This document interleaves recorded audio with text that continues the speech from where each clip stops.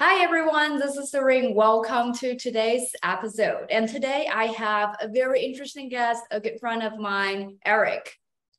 So Eric has a very extraordinary career path from a chef to a Web3 marketer, which is in the beginning, I was like, how does two become one career path with one person, right? I will start to ask Eric to introduce himself.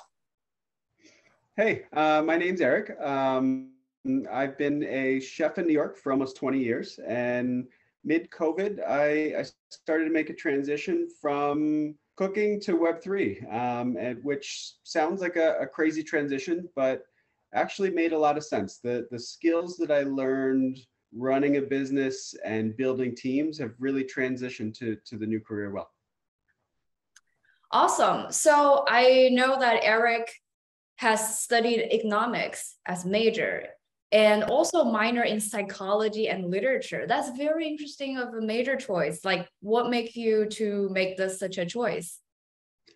So back in college, I wasn't focused on classwork as much as I was focused on learning how to learn and learning how to build businesses even at that time. Mhm. I opened my first food business and worked for a fledgling, cell phone company that was just getting started and was really looking for opportunities to work and to learn how to build business.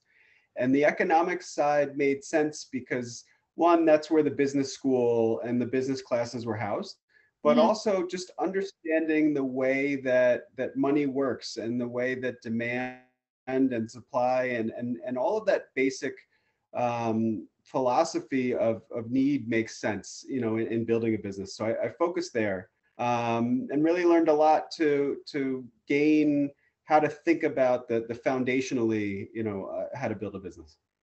Mhm. Uh, and then on the psychology and the literature side, the literature was there. I felt it was very important to learn to read and write, and not just read and write at a basic level, but be able to really read at depth and fast and understand what people were trying to communicate and be able to write the things that I wanted to be able to communicate and figure Mhm. those skills out. And on a psychology side, you know, thinking about the way people think and what affects people's brains, and I found it fascinating. And I looked at it collectively as, these are the skill sets and the thinking that I'm going to need to help me build businesses in the future. Actually, economics is one of the most popular major, like all time. So, Mhm. what are some great things about this major? I know you mentioned that it makes sense, it connects you with business. But like throughout the years, do you think economics really helps you with all your career decisions? You're gonna put me on a spot here. I was a poor student, so the actual economic theory and the economic. So I'll put it this way: the theory and the conceptual side Mhm. completely makes sense and completely carried through. The math side of the economics I've never really applied in a way that changed my work. Mhm. But thinking about basic supply demand, what needs to be out there, what are opportunities, how do people think about need and what they want, and a lot of game theory is something that I've thought about in interesting ways, but I wouldn't classify myself as an economist by any means. I see. So, how did you transfer, like, shift from chef to the Web3 field? Like, is your first job a chef? So right out of college, I decided that I needed a real job, quote unquote, and I got a job working in a life insurance company, and I hated every minute of it. But I learned sales, and they Mhm. really taught us how to think about sales in a structured way, and it was really very valuable to the rest of my career. Mhm. very quickly I decided this isn't what I want to be doing, and I knew that I loved cooking and I wanted to make a career out of it, and jumped in and went back to school and went to culinary school and excelled there, thinking that I'd be working in restaurants, and instead very quickly started building a client base of catering, and which grew into multiple businesses and a long successful career there. The transition started back in 2016. I had a customer who used to have lunch in my restaurant who was an economics professor, and we'd sit and have lunch and chat and talk regularly. And one day he said, "Hey, do you know about this Bitcoin thing?" Mhm. Um, and I had no idea. And he spent a few hours teaching me about it, and I found it fascinating. And he offered to open up, I had a new restaurant, and he offered to open up a tab in the restaurant paying with Bitcoin. And I said, let me think about it. And I went back to him and unfortunately said, it sounds fascinating, but I can't pay rent with Monopoly money. Mhm. And I missed a big opportunity.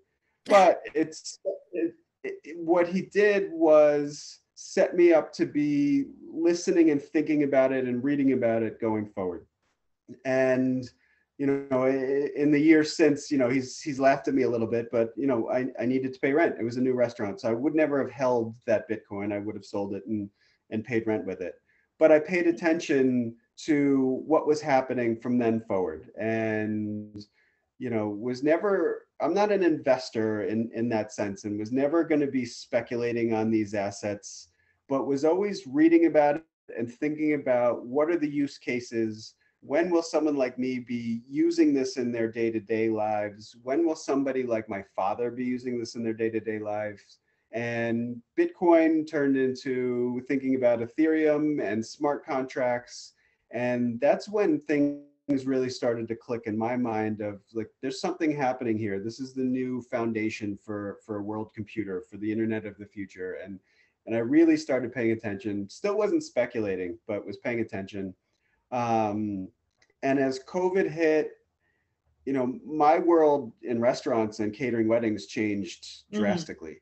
And we immediately, as COVID hit, fed almost 100,000 people and raised some money to feed the community. And then, the real food banks came in and took over that work. And I was left kind of at home for the first time, not cooking, and dove into Web3. It was just a fun, interesting thing that reminded me of my first job of selling cell phones and introducing people to AOL in the mid 90s. And Mhm. I just felt this tidal wave and jumped in, but always thinking about what my skill set was, is what are the use cases? When will people want to be using this, and how will they be using this, and not speculating on it? And I think that's the next tidal wave that's coming, and that's what I've really paid attention to. I love that story. And it's somehow so interesting. It went back to economics, right? It's the economic professor So giving it, you it that does. spark Yeah. moment that inspire you to think. And I also love that sounds like it's never about just good luck. Sounds like you had a really good career in culinary and as a chef, catering business.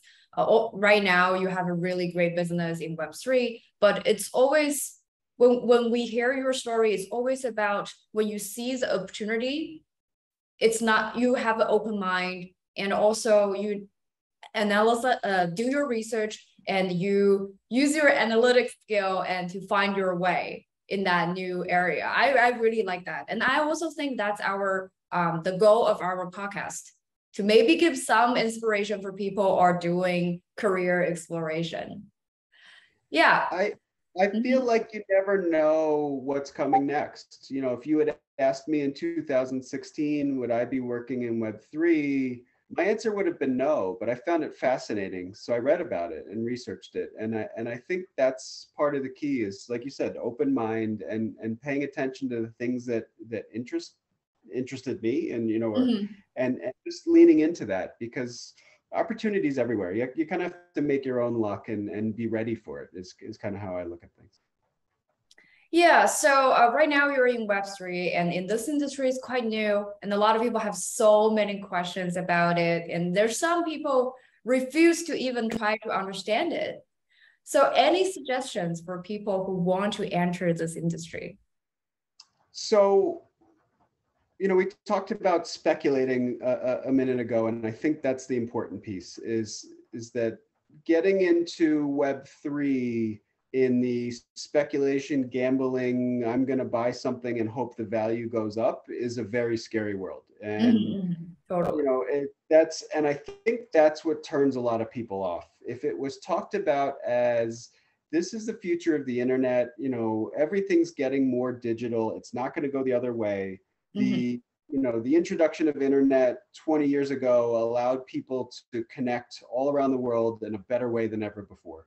And what Web3 does is it allows people to organize groups in a better way than ever before. And in that light, we're not talking about gambling or speculating. We're talking about connecting people and organizing people and building. And in that case, it's very easy to lean in and use a new technology to organize groups of people that are dispersed around the world. And I think that's the way people need to think about it is, not how can I get rich quick, but how can I think about new technology in my life and how will it affect others in my world and build into that or find a niche in that space, because that's really what's coming.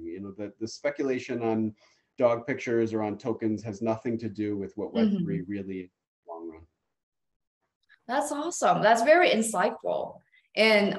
So we will definitely continue the conversation in the future more about Web3 because personally, I have a lot of things that I want to learn in this field. And so for anyone who is watching this episode, if you really like what are we sharing, please subscribe and follow us and hit the like button. And thank you so much, Eric, for being on our show and share your personal journey of your career path and your insightful ideas of your career right now. Thank you so much. Thank you. Pleasure to be here. Okay, bye everyone.